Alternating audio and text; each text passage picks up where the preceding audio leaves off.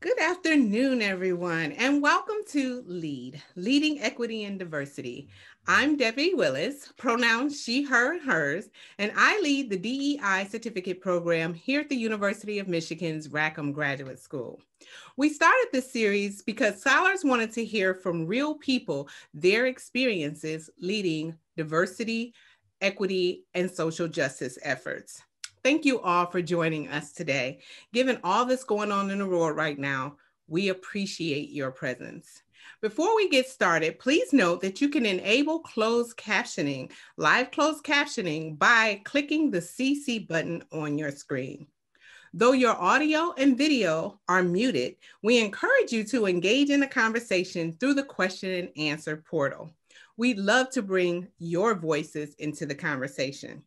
If you see a question that interests you, please like or upvote that question, as we will ask the questions with the broadest interest first. Before submitting your question, we ask that you can consider how your words might impact others. We also ask that you remain patient with us, as hundreds of you are joining us today, and we have received many questions from registration. We will not get to them all in 1 hour. However, we are committed to continue these conversations and have dedicated this lead webinar series to address racial equity for an entire year, and we invite you to join us each month. Today's conversation will address Chief Diversity Officers as anti-racism advocates. As given the events of the last year, the role of Chief Diversity Officer has taken an even greater importance and at least greater visibility. We have two phenomenal guests to help us lead this conversation, Dr. Robert Sellers and Dr. Katrina Wade Godin. Let's start with brief introductions. Katrina, can you tell us a little bit about yourself and your journey as a leader and advocate in the space of equity, inclusion, and social justice? Absolutely, Debbie. And first, let me say thank you for you and your team for cultivating this space and opportunity to talk about these very important issues. And so just to give you a little bit of context in terms of how I arrived to my role currently, my interest and my work in the area really started for me as a first-year student right here at the University of Michigan. And, coming to the University of Michigan from a primarily, well, I won't even say primarily, all Black context in terms of school environment, a family environment, church environment, et cetera. Coming to the U of M was a bit of a culture shock. And so, in being in that, kind of primarily African-American environment really insulated me. And so being exposed to,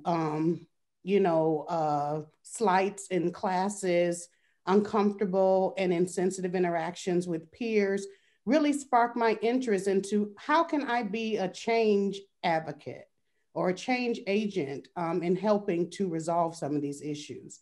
I had a prior experience in research during high school, so I sought out a research opportunity.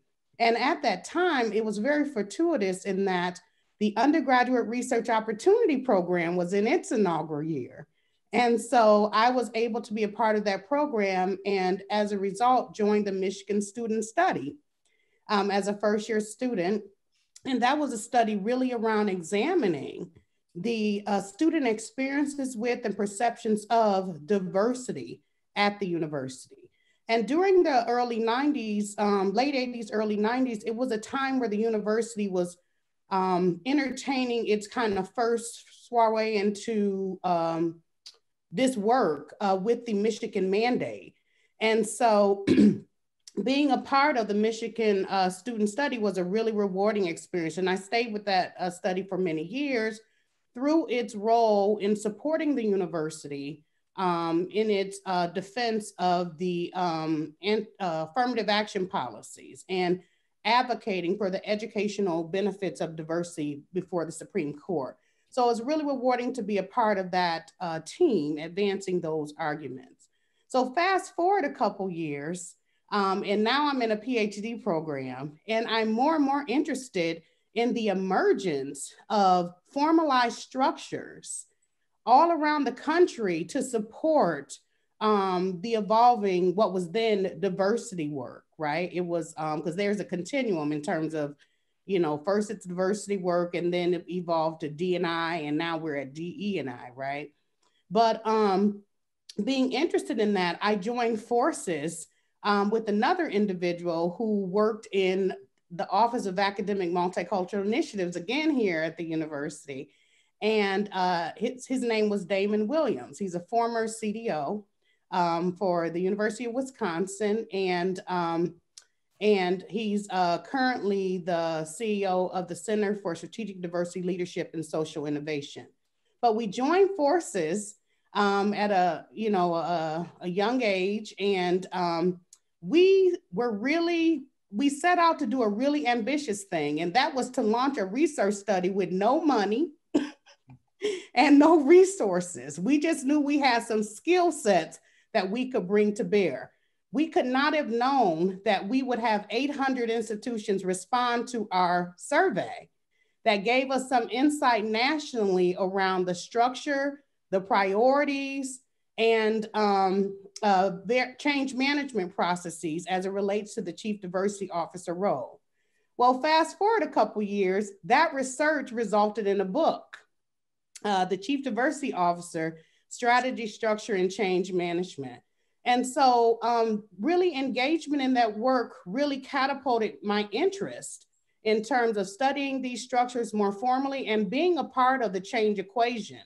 And it was really just fortunate that by the time the book was published and was being circulated, U of M was really thinking about engaging in its own DE&I strategic plan.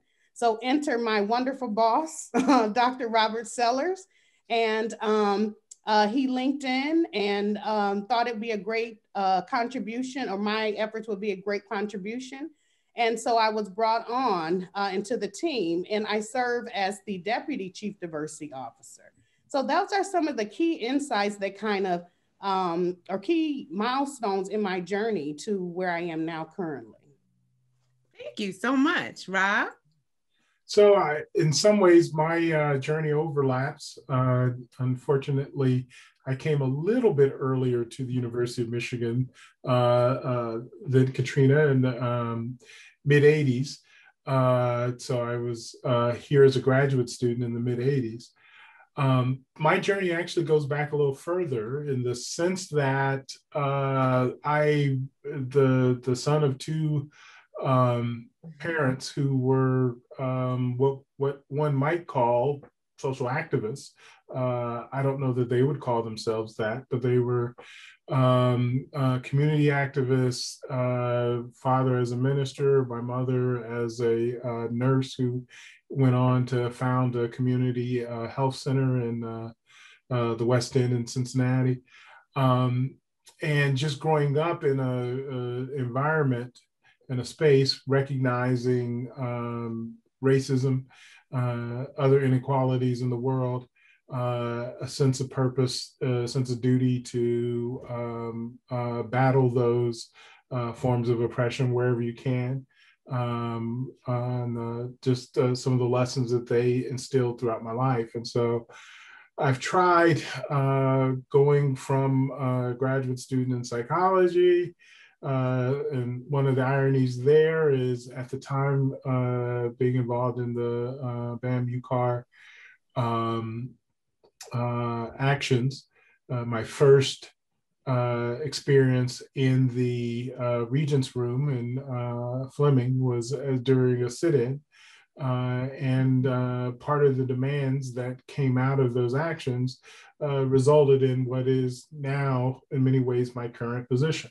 So it was at the time the Vice Provost for Minority Affairs with Charles Moody, then became Senior Vice Provost for just about everything with Lester Montz to its present incarnation almost 35 years ago,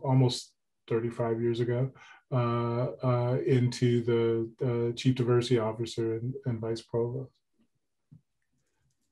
Thank you. Thank you so much for the history. And you all have been with us for a while through all of these different roles. So it's exciting to hear that. And I can attest to the Chief Diversity Officer, the book. It's a great book.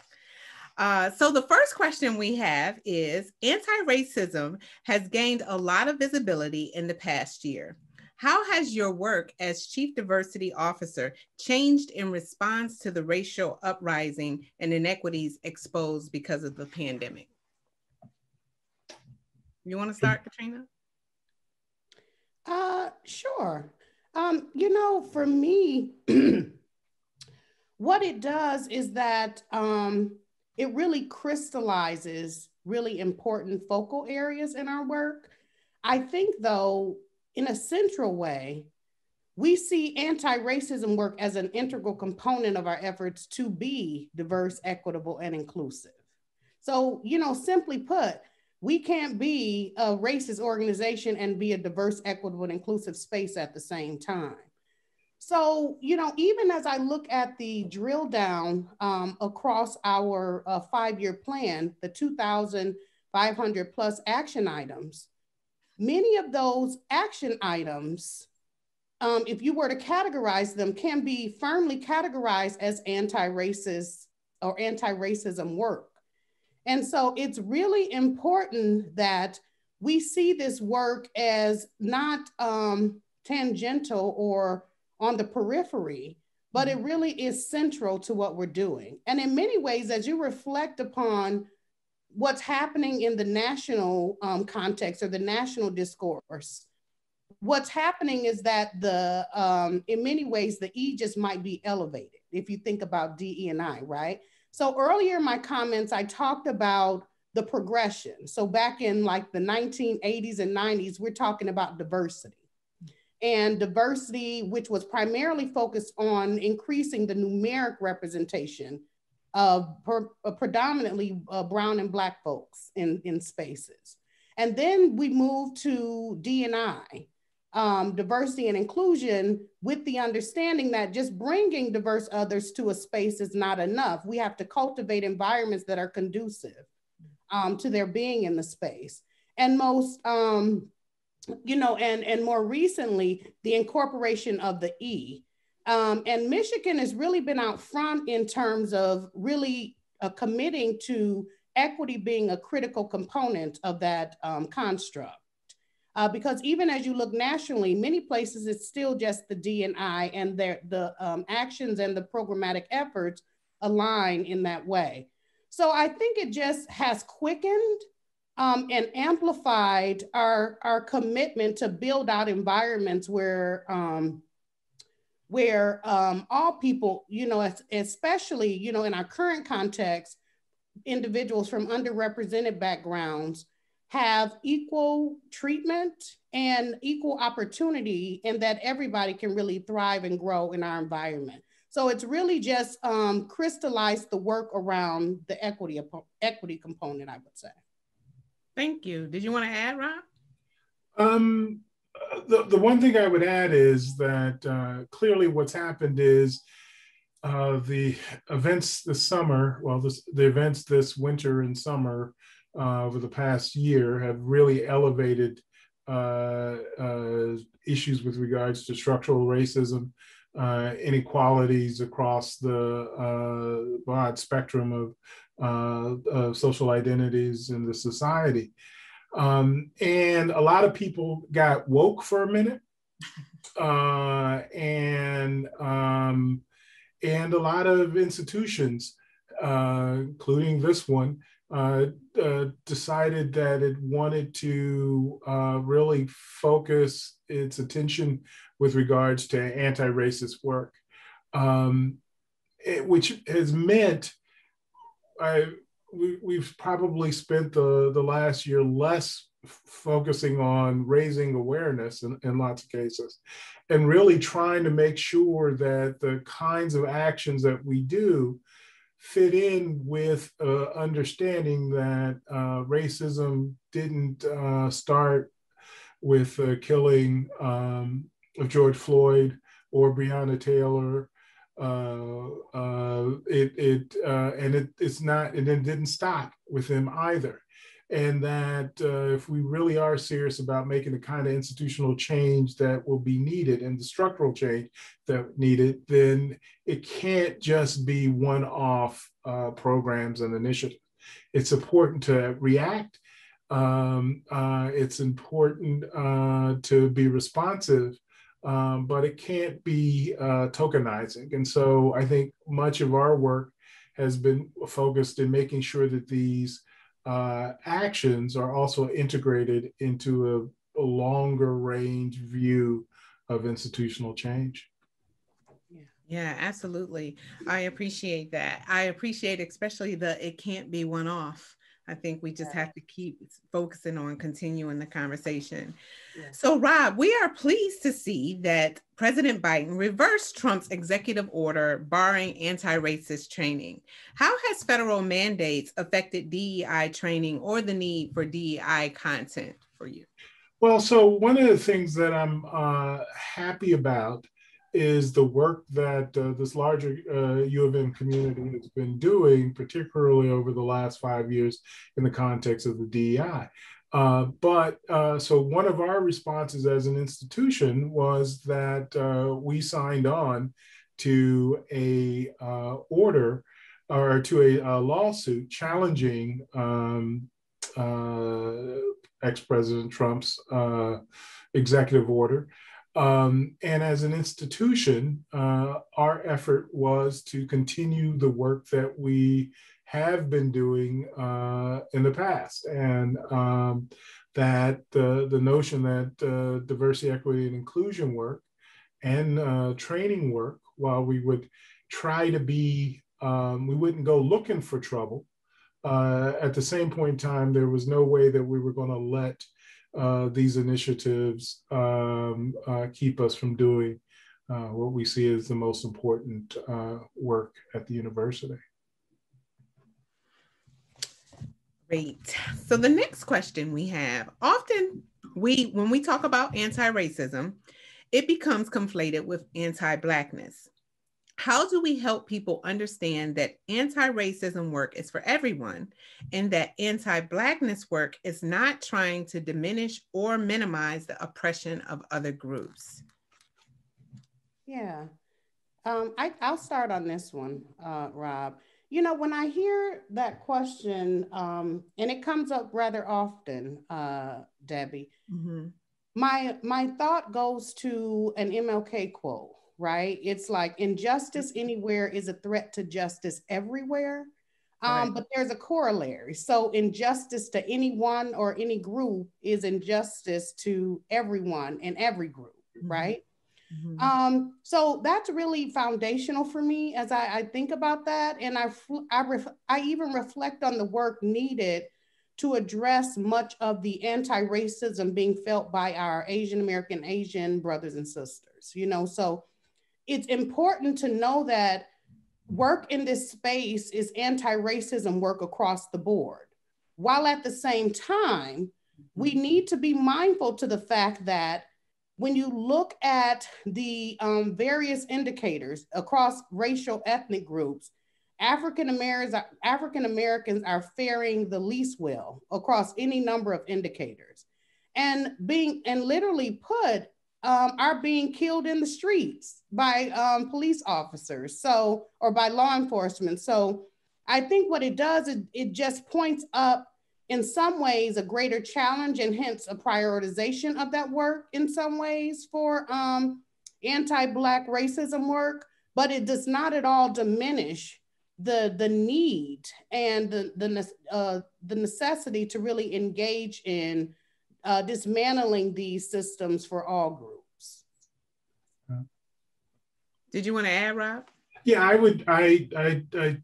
would just echo what Katrina said, and she's said it probably better than I could. My one fear in this position and in the work that we do is not opposition from other folks. It's division within us. too often we are taught to think in the context of a zero-sum game with a small piece of pie and different groups fighting over a small slice of a pie, and any advancement or any focus on another group is somehow a diminished focus on us. And that is absolutely not the way that the real struggle is.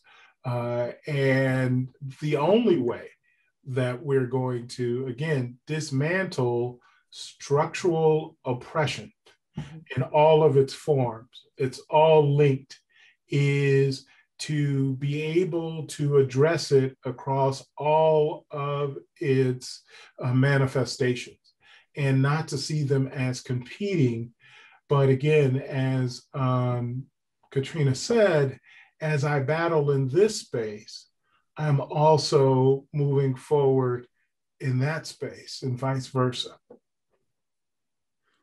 Thank you. The next question, what are some of the strategies to support students who encounter racism in this remote environment? How can CDOs help minimize harm and foster a sense of belonging in this virtual space? Oh, that's a very good question. Mind if I jump in on that one? I am deeply worried not only about the impact of racism, I'm deeply worried about the impact of the social isolation that we as individuals and a society are facing over the past year. So as a psychologist, I'm particularly concerned about this in terms of what is not only the short term, but also the long-term consequences. So a major important source of resilience is social support, the ability to connect with other people and be with other people. And if you look at traditional forms of support, particularly for people of color, but other minoritized groups, is often the collective being together, whether it's church or whether it's family, whether it's extended family, broader social networks. And so experiencing discrimination in the context where one doesn't have that social support puts folks at the greatest level of risk. And so I'm deeply concerned about that. So one thing that we're trying to do is to, again, find ways to create senses of community, and this program being an outstanding example of that. A place where people can share experiences, can trade strategies to address experiences of discrimination and other forms of inequality, to have people who understand their experience and can help relate and sometimes give us the check to find out, well, was that really discrimination or was that me? And sometimes it's both. You were both discriminated and you did something wrong too. But we need that, and particularly from a developmental standpoint. So I worry again for our students who a major part of the college experience is developing those networks and understanding who you are in that larger context, not only as a function of your formal classwork, but often more importantly in terms of how you interact with other students. And so any way that we can find to, I guess, first, try to eliminate discrimination to the best of our abilities where we can is important. And then second, to try to find ways to create communities that allow us to develop the kinds of resilience and thriving necessary. Thank you. So higher education has a history of covering things up or claiming ignorance when they are really just looking the other way. As CDOs, how are you ensuring that reports of discrimination, harassment, or other forms of inequitable treatment are being addressed? So I'll start on that one, Debbie. And this is such a critically important matter at this time, at institutions across the country, but also at our very institution, as a result of some recent events that we've endured as a community. Um, and I will say, you know, in a foundational way, that this, like many other areas, is an area for continued improvement. And I think some of the keystone things that we're doing is to continue to work with campus partners like our Division of Student Life, the Office of Institutional Equity, and then also the various schools, colleges, and units to develop the appropriate systems where, number one, individuals know where they need to go to report.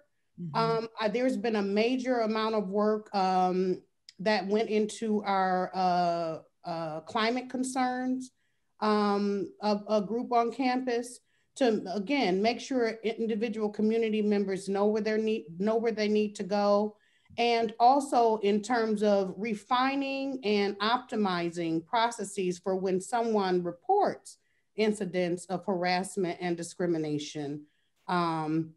Just being very clear about the channels that one needs to engage. And another critically important part of this is education. So for those who may not know, the university did some mandatory training around sexual and gender-based misconduct last year. And that was, our goal was 100% of the university faculty and staff taking that training, and we got very near. I think it was 96 or 97% to that. So I think those things in combination really help to set the foundation for how we want to do better and will do better in terms of cultivating a culture where people know where to go to report concerns and to get those instances of discrimination and inequitable treatment addressed. So speaking of the climate culture, the university-wide climate survey found racial disparities in terms of perceived climate on campus among staff.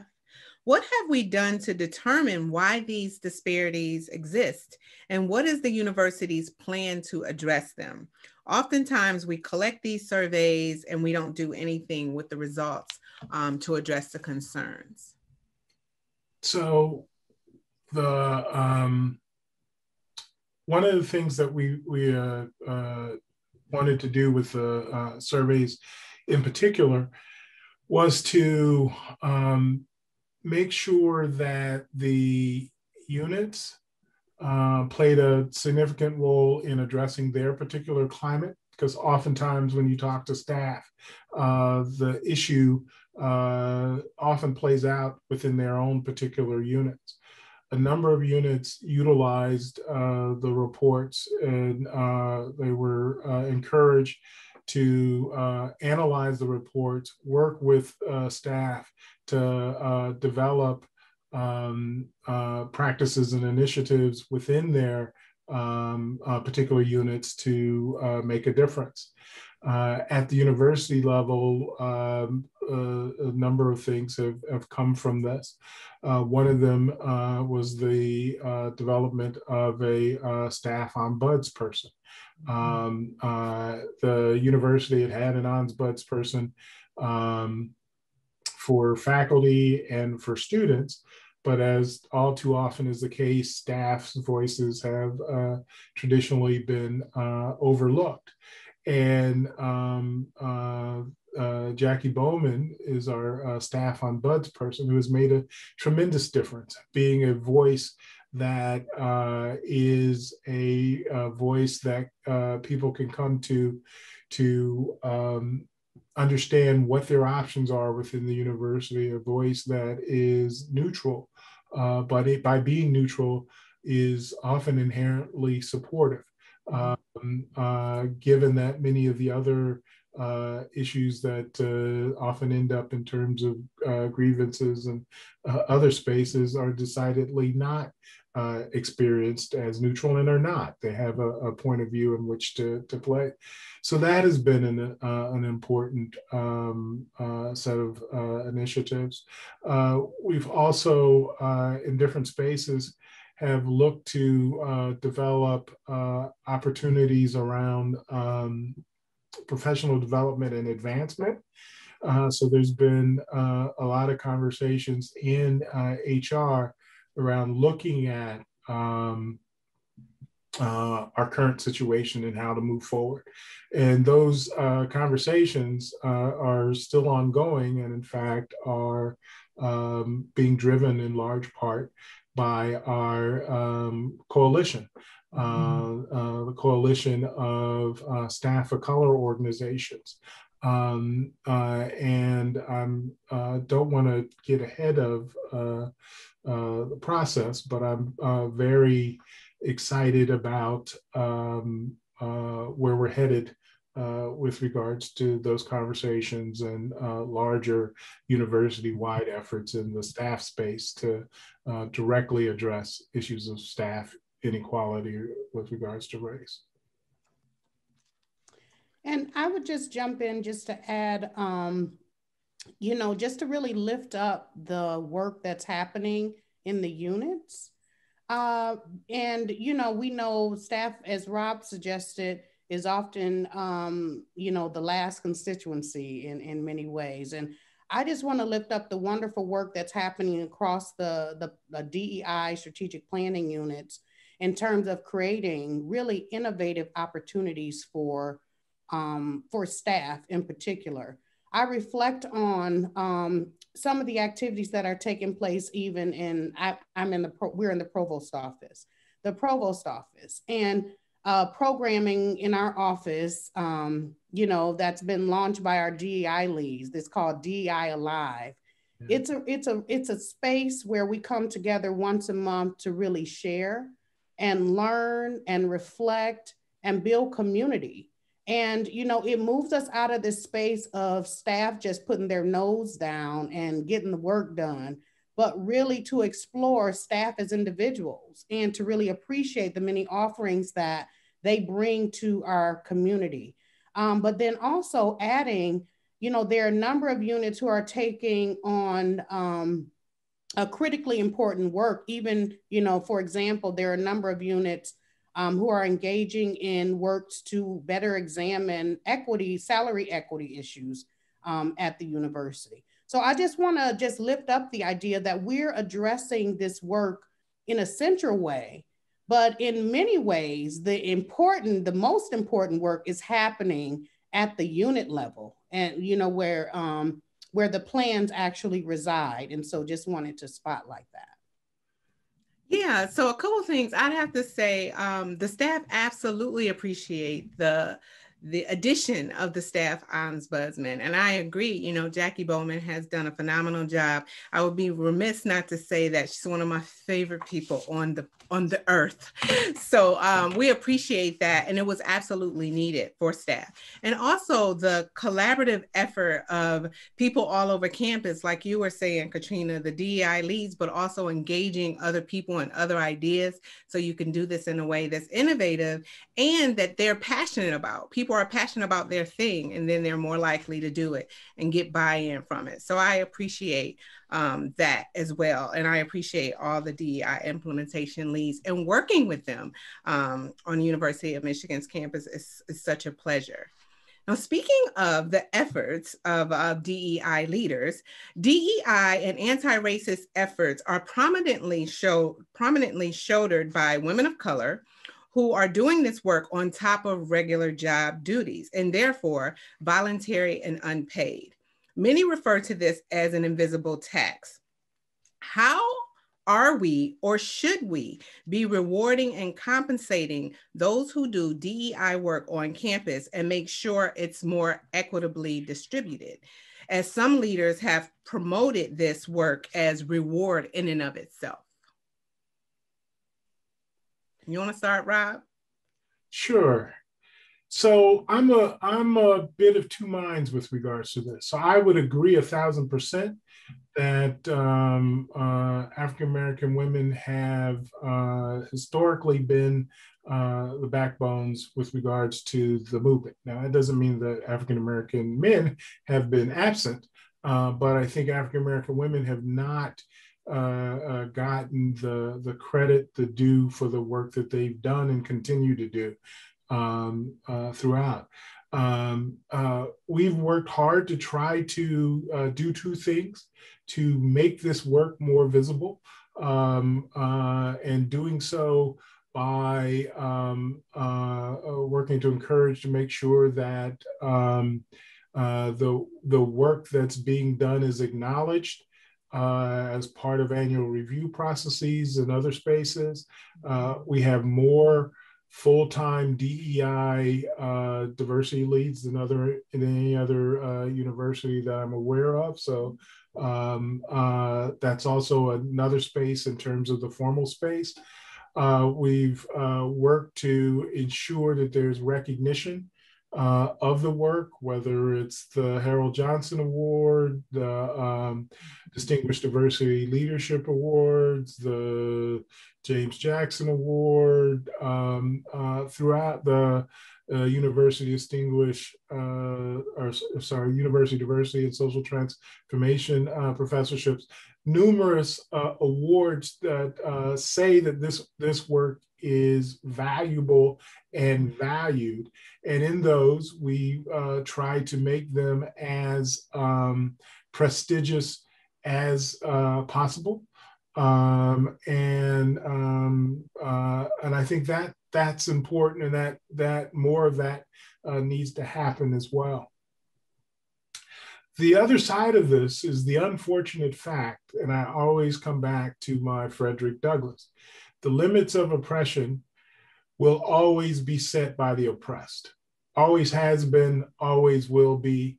You never, at least that I'm aware of in history, have a situation where the relaxation of oppression is done by those who are doing the oppressing without push from the oppressed. So we will always have to do the work, whether the work is paid or not, whether the work is recognized or not, if we are to move forward. Now, it's my job and our job to try to push to make sure that there are institutional support for the work where it is. But the other side of that tells me that that can't be the determinant as to whether or not we push to continue to do the work. The folks that came before us that allowed us to have this opportunity pushed with even less with regards to support, et cetera. And our goal is to push to make sure that those who come after us have even more than what we do in moving forward. And that part of that legacy must also continue. So it's a both and proposition, and we continue to work at it. Thank you. So I'm going to bring in a question from our participants. It's a statement, then a question. It says, it would seem that when engaging with racially and ethnically diverse populations, the risk of unintentional harm due to the types of questions we ask, the responses we give, or any other aspect of our engagement is high, and that we could conduct our research. We need to ensure that we are being of service to justice. The question, with that in mind, do you think it's important for doctoral students and postdoctoral research fellows conducting research with racially and ethnically diverse populations receive additional in-depth training addressing implicit racial biases? And if so, how might we encourage U of M and other universities to do this? So I would just jump in to say that I think that's good practice. You know, like if we are in the role of building out an understanding of a phenomena or a group, that we carry a level of sensitivity and knowledge and familiarity with that group. So I think those types of training opportunities are valuable, not just for postdocs or other individuals in that space. So that is something I think that can add great value for sure. Yeah, and I would say, from my perspective, as a scholar whose career is focused on studying the role of race in the lives of African Americans, um, I don't believe you can study somebody if you don't know them. And it's important that we all have some understanding of the folks that we actually are studying, particularly those of us who are doing work where our work defines the reality of the people with whom we're working. So I think it should be a requirement that, and I don't think it's just racial bias. I think it's, you can't say that you understand the experiences of Asian American women, and you don't. The only Asian American women you know are your graduate student and the one colleague in your department.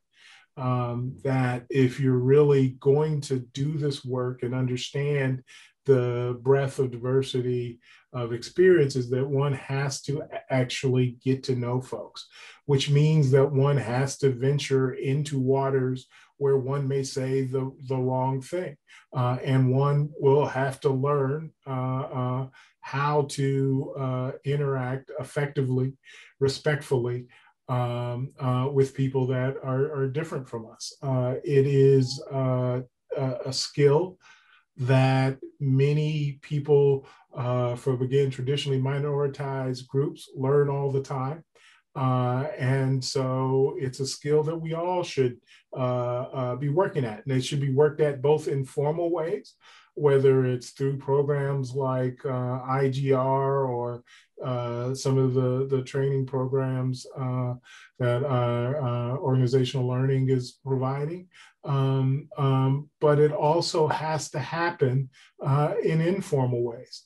And some of those informal ways are going to be painful across in both spaces. But if we're really talking about creating a environment and creating individuals who are competent to study or provide services to a community, they have to see and experience that community as human and not as different. Great. I'll bring in another question from the participants. Many graduate students have been frustrated with the lack of progress in the long term, as you alluded to. Specifically, they found many trainings like the DEI certificate program and resources helpful, but I've seen very little progress on changes to the university policing and other measures of accountability, and the roadmap is less clear at this point. What would you suggest that graduate students can do to move institutions like the University of Michigan in substantial ways besides participating occasionally in DEI seminars? So I'll just start here. It is, as I reflect on the nature of the challenges around this work, right? It's this idea that or this perceived lack or the existence of a lack of a sense of agency in affecting the change equation. So knowing that, so be absolutely beyond the dialogues, beyond participate in periodic trainings, we have to ask ourselves, what can we do as individuals, to impact our personal relationships, our, things that are occurring within our neighborhoods or environments close to us in our community and here at the university. So it has to be a pivot towards action. And I think that, from a graduate student perspective, Mm-hmm. that there are a number of different ways to engage. So, there are various graduate student organizations that you can be a part of. I know SCORE there in Rackham, just embedded in the work of advancing understanding, knowledge, familiarity around these issues, being able to partner with faculty in very meaningful ways. Mm-hmm. And a lot of that is happening across campus. What I fear is that not a lot of the good work that's happening with with graduate students solely or in partnership with faculty or other campus partners is not highlighted. So I think a lot of good work is going on. I just think that I shouldn't say I think, I know a lot of good work is going on, just given our vantage point. But it's just familiarizing yourself as a student, whether that's undergrad or graduate, in just what actually is occurring before making the assumption that nothing is happening, because has not been proven true in many spaces. Yeah, I want to sort of second that. So, Einstein is absolutely right. Time is relative. And now that I've gotten old, it rings even more true in terms of, I think it's important not to be discouraged. And one way not to be discouraged is to think about your work in a broader context. Mm-hmm. So I've always thought it's important to think about ourselves as links in chains. That the best piece of advice I got in taking this position, or one of the best pieces from Charles Moody, the first person in this, was it took the University of Michigan 200 years to get to be like this. And it ain't going to change overnight, no matter what you do. It's going to take time, and it's going to take piecemeal, brick by brick by brick, to make those changes. And the reality is none of us on this Zoom is going to be here the day that the University of Michigan becomes completely diverse, equitable, and inclusive. It just, I don't know that anybody that is born that it will be completely diverse, equitable, and inclusive, and there won't be work that'll be done. As long as there's a University of Michigan, there will be work that is done. Mm-hmm. And as long as there's a United States of America, there'll be work that needs to be done. And as long as there's an earth, there'll be work that is needed to be done. But within that, also being able to be definitive in the nature of the contributions that you want to make. First, it's important to understand what your role here as graduate students, and I'm assuming, and I don't want to make that assumption, but I'm going to do it anyway, that you're a person of a traditionally minoritized group, or at least you care enough about that to write the question. Yeah. But you have, in my mind, two responsibilities. That's the way I was raised. One, you have a responsibility to make sure that you leave here making the University of Michigan a better place than it was for folks like you, than what it was when you got here. And in ways, hopefully, that will signal change. And those ways aren't going to be that you're going to change the University of Michigan and end discrimination in the University of Michigan, or end structural racism, sexism, homophobia in the University of Michigan. It's not going to be an open access university in your time here.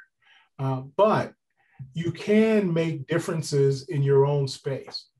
You can make sure that your department is opened up with regards to its admissions process by recruiting other people from your community, working with your faculty in your departments to make changes in the way in which they work with and view graduate students, particularly traditionally underrepresented graduate students. And those changes make a difference because that's the next person that comes in and keeps the door open a little bit more for 2 more people and 4 more people and 10 more people. And not only do they make a difference in Michigan, but for those of you who are graduate students in particular, they're going to make a difference in your field because you can't make a difference in your field by yourself with 1 or 2. Which gets me to the second point. Then I'll shut up. I'm now in preaching mode. And that's to understand that the University of Michigan is just one stop. Your job was not to completely fix the University of Michigan. Your job was to get a degree here, make it a better place, and then go be successful, and then go to the next place and make it a little bit better. That's how we as a people have been able to move forward and to survive, and not only survive, but thrive through all kinds of forms of oppression. And if you're able to do that, then you will be successful. And ultimately, the University of Michigan will be successful because it will also provide more opportunities to folks that didn't because you're here. So don't always think that it's going to be one big thing that's going to make the change. Oftentimes, small things make all kinds of changes. I'll give you one small example of that. I'm sorry, I know I was going to shut up, but I couldn't help it. So basically, SCORE is a small example of that, where there were 6 folks in a room after a party that decided that there needed to be a organization that addressed graduate students of color. That was almost 30 something years ago, 1986. And it's still alive and it's still around and it's still making a difference. Mm-hmm. Absolutely. So, all right, I want to bring it. Oh, go ahead, Katrina. I just want to, since we're in this graduate student space, I just want to present one thing, and that's because I've worked with a variety of different graduate students over the years. And I just want to make sure that it's centered, and Rob, you spoke a little bit to this, what your role is in terms of being here and getting your degree. Because we have benefited from the work of a lot of graduate students as it relates, to the DE&I space. But many of those individuals left this institution without a degree. And so just really centering the fact that you are here to get a degree and to be able to use that as a vehicle and a tool to further enhance the environments, as Rob alluded to. So it requires just navigating the balance, being committed to this work, but scaling it in a way that you are still attentive to your priority of being a student and getting what you need to have done. Because that's been one of the most disheartening things that I've observed over my time here at the university. And then just underscoring again this opportunity, the idea that one person can make an incredible difference. One of the individuals that worked with me made a very impactful difference in her school as it related to the number of underrepresented students coming through. And so you can affect change. Right. Okay, we have to get to at least 2 more questions from the participants because they've been upvoted, and we have 6 minutes. So in culture change work, it is vital to have policy realignment, processes updates, resource allocation, people info data, culture and human behavior change. All happening simultaneously, long-lasting change occurs. Can you please talk more about the policy and infrastructure change you're proposing on working on to create a stronghold of DEI as an integral part of U of M? Me or Katrina? Doesn't matter. How about you start, Rob? So I'm actually trying to figure out how many. So the first one I would say is actually the DEI strategic plan. The fact that A, we're all sitting here talking about DEI and we know what DEI means, that we're all doing this is something different. B, that we have 50, so I'm talking fast because I have a lot to say, but I want to say it short. You got a structure, not volunteers, but a structure, radical change where you got 50 DEI leads, well, actually closer to 200 DEI leads that are embedded in the structure. DEI is part of the budget process. So when you start talking about resources, so it's been linked to perhaps the most important accountability structure that we have at the university, which is the actual budget structure.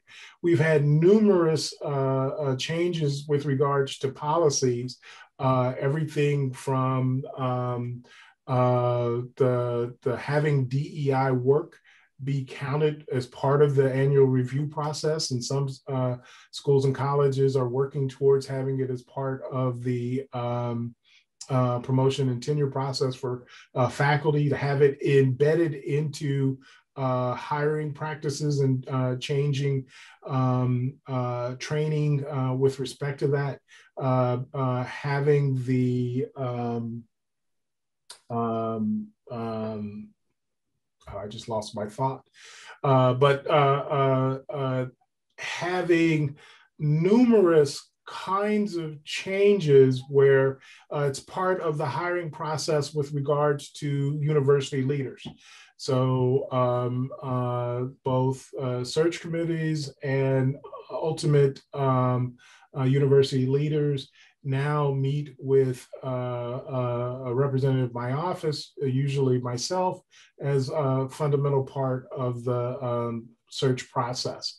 The inclusive teaching initiatives, where every school and college has a faculty member who is part of a community working on developing more inclusive teaching techniques to be able to train other faculty and other GSIs on how to be more effective teachers with the support of CRLT.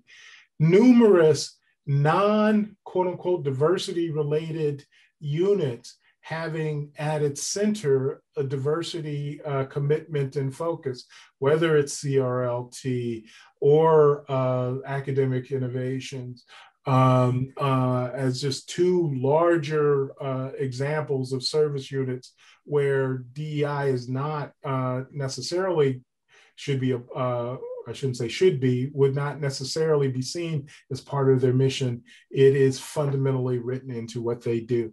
The work at Rackham, if nothing else, the work at Rackham, very few places have a Debbie Willis there. Very, very few places not only have Debbie Willis, but an Ephraim Brammer, all the many other people working as fundamentally a part of what they do is DEI in support of graduate students. So I'm again think there's a lot more work that needs to be done.